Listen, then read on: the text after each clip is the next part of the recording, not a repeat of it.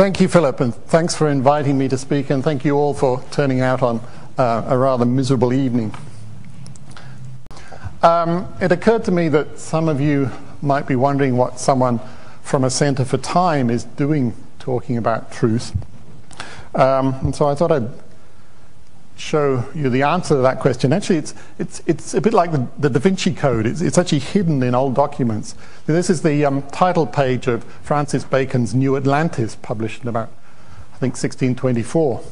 And if you look very closely at that, if you blow up the picture there, what you get is a picture of time rescuing truth from the cave of darkness. You can see the cave of darkness in the sort of back left of the picture there. In a sense, that's what I'm going to try to do tonight. I'm going to try and rescue truth from a kind of cave of darkness. So, of course, I'm doing it without the advantages of wings and a scythe and an egg timer and that sort of thing.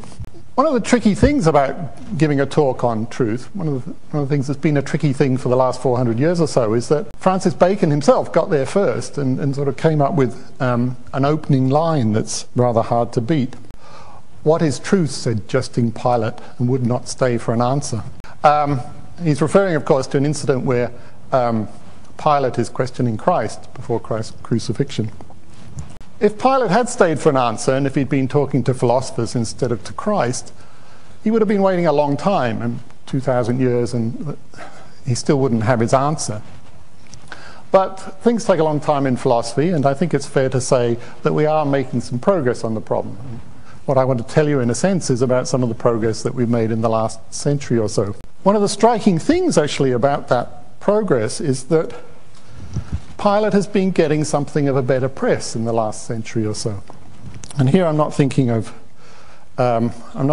Nietzsche, who actually said of Pilate, he said, "The noble scorn of a Roman before whom the word truth was shamelessly mishandled, enriched the New Testament with the only saying in it that has any value.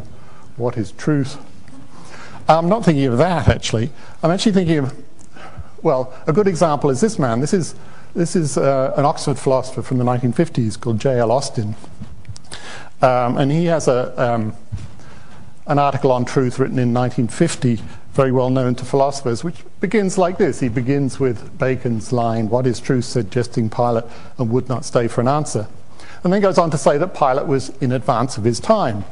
For truth, Austin says, is itself an abstract noun, a camel of a logical construction, which cannot get past the eye even of a grammarian. Philosophers should take something more nearly their own size to strain at. What Austin is suggesting, in effect, is that there's some sense in which what is truth is the wrong question to be asking. And even if Pilate was at fault for asking it, then he was right not to wait around for an answer. We should be asking some different sort of question.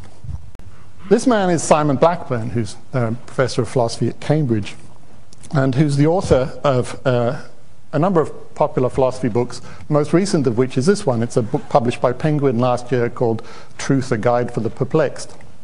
Blackburn's theme is that in contemporary culture there's a great division, what he refers to as the truth wars, which centers on two very different views of truth. And one of the central themes of Blackburn's book is that this disagreement, what Blackburn's calling the truth wars, is in a sense based on a mistake, a kind of philosophical mistake. And that the right thing to do, and this is in a sense Blackburn's peace proposal, is that we should walk away from the conflict. And there's something important that we should see about truth, and once we've seen that, we should feel free to walk away. And in a sense, this is the same kind of idea as J.L. Austin was suggesting in the quote I gave you earlier. So Blackburn says at one point in the book, "Suppose truth, as it were, is too small to sustain the battle.